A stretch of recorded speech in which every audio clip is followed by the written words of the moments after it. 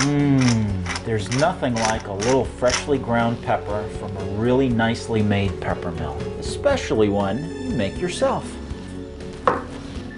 Hi, I'm Ted Sokolowski. I'm a full-time professional wood turner, and making peppermills is one of my specialties. So let's go to my studio now and get started. Using my roughing template, I'll transfer all my reference lines to the blank. You can see how easily the pencil point finds each position by the little V-cuts we put on our template earlier. This is where I'll part for my tenons.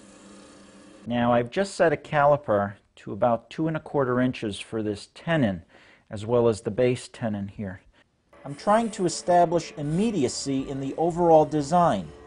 If I get caught up in too many details this early in the design, I risk creating a stagnant, lifeless-looking piece. Move your entire body with the form and become a part of it. I just noticed something wrong with the form.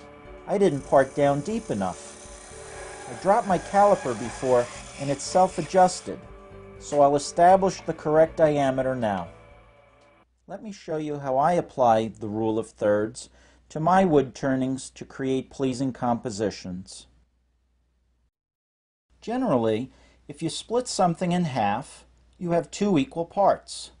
There's not much interest in that. Both subshapes get an equal amount of attention. But if you divide something in thirds, there's a bit of imbalance to the design that creates interest.